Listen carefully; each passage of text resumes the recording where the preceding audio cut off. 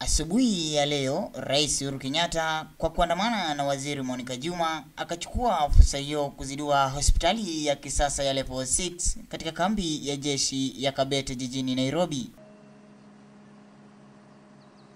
Akisema katika kuafikia malengo yake ya ajenda 4 za serikali, hospitali hiyo itatumika kwa faidi maafisa wa usalama na wananchi kwa jumla.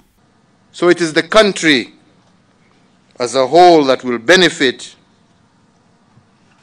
from what we are doing here, and all this is part of our Big Four agenda to ensure that we are able to give our citizenry our pledge of universal health coverage, and the same is also happening through the Ministry of Health across the country.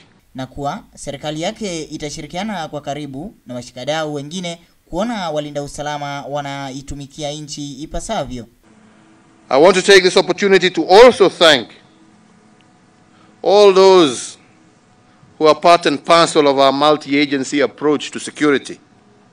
And that is why, as the CDF has said, this facility is not just to cater for the welfare of the Kenya Defence Forces, but it is also here to cater for the needs of our police service, our KWS, our forest guards, our NYS, and all other agencies. Baadaye amesisitiza juhudi hizi zitaendelezwa katika maeneo mengine nchini kote ili kumfaidi mwananchi wa Kenya. Very soon we will be opening some additional hospitals here in Nairobi to cater for our informal settlements. We are upgrading various hospitals. We intend to upgrade Kenyatta National Hospital, Moi Teaching and Referral.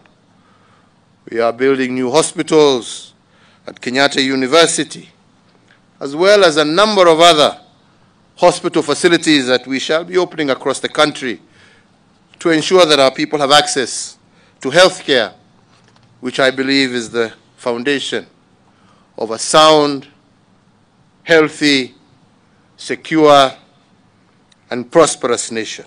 Quinton Musyoka, Undugu TV.